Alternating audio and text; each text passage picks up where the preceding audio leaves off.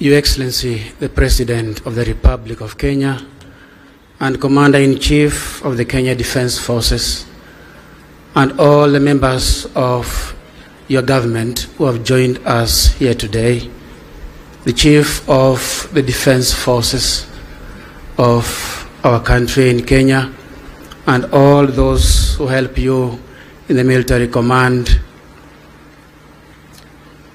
distinguished guests, ladies and gentlemen, Your Eminence, the Cardinal John Jue, Your Excellency, the Apostolic Nuncio Hubertus Van Megen, Your Grace, Archbishop Philip Anyolo, Archbishop of Nairobi, Your Lordships, Reverend Fathers, religious men and women, dear faithful and in a special way, all the members of the military ordinariate of Kenya.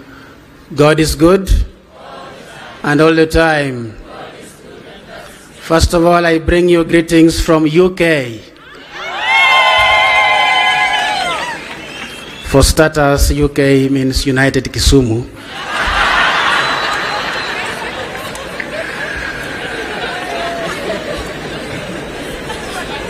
I'm very happy to be here today, and indeed the entire Conference of Catholic Bishops is happy to be here today.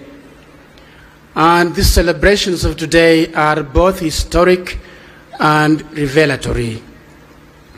Historic because since Kenya gained independence, this is only the third Catholic bishop in the military. The first having been the servant of God, Maurice Michael Cardinal Otunga, right from 1964 up to the time he retired in 1996, close to 33 years. And thereafter him came His Lordship Alfred Rotich, who served with commitment and dedication up to again when he retired in 2016. We thank God for their service, for our brothers and sisters in the military for all those years. It is historic because today we get the third bishop of the military in the person of His Lordship, Right Reverend Wallace Nganga. You're most welcome to this service of the people of God in the military, our dear brother Wallace. That is the historical part.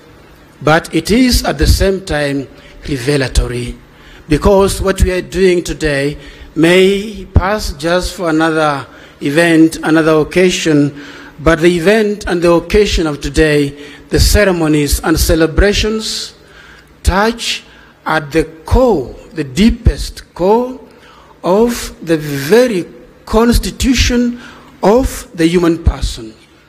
What is the human person made of?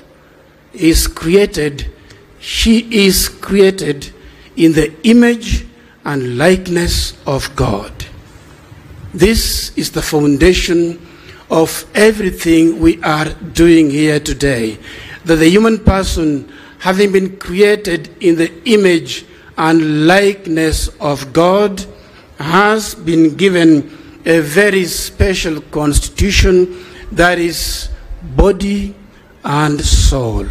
To speak of the human person is to speak of one who has a body and an intelligent soul. And these two constantly remind us of where we are coming from, where we are, and where we are going. And in this, we reflect the image of God in us. This is the deepest and most intimate foundation of why we are celebrating here today. That all human beings, in whatever profession, in whatever career, in whatever part of the world you find yourself, you have a constant reminder that deep inside yourself, We are a composition of body and soul, reflecting the image of God. And the same applies to our brothers and our sisters in service in the military.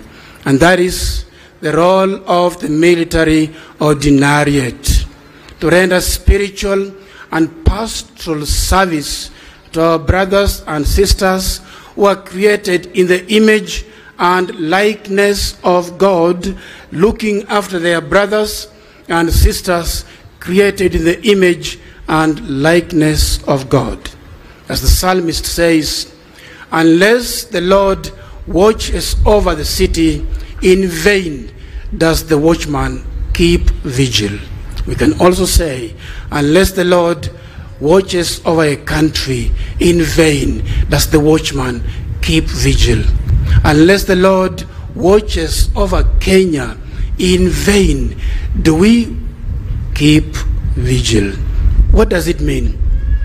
It means actually our brothers and our sisters in the military are continuing the work of God, because God is the one who takes and looks after the human person in a special way. And if he doesn't look after us, you can put around us as many watchmen, as many guards as possible, but everything will be in vain if the Lord does not watch over us.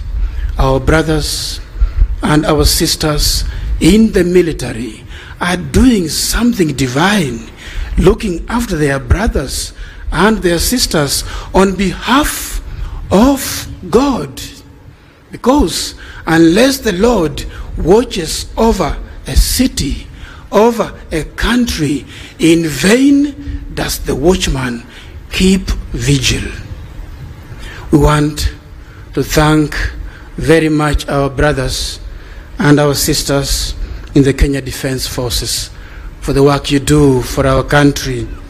We want to thank you because of the sacrifices you make, the sacrifices of even being with your families constantly like the rest of us, because of love of country. But you love your country because behind it, God loves your country.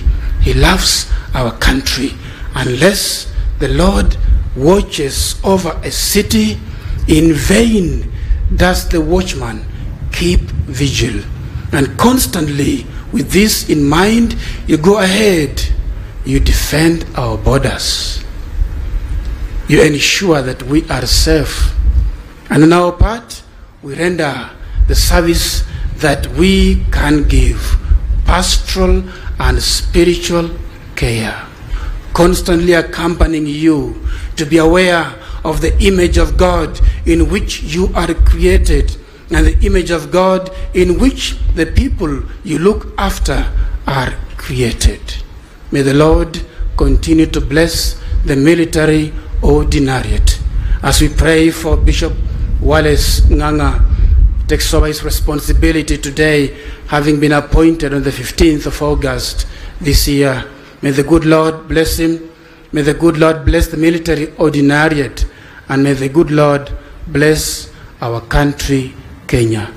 Now, Bishop Wallace, I have some few documents here for you that even as you serve us from the military, when you say, when they tell you right turn, yes, right turn, left turn, they tell you mark time, you mark time, but also remember the statutes of the Kenya Conference of Catholic Bishops, which I'm going to hand over to you today, and then also to make sure that you come for the next meeting for the first time,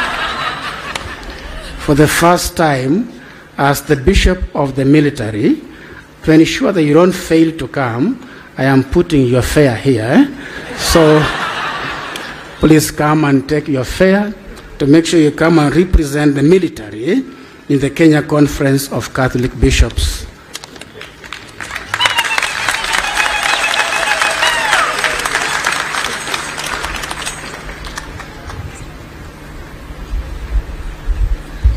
Thank you very much. And with those few remarks, now allow me, I would like to invite His Excellency the Nuncio to make a few remarks. Your Excellency, welcome.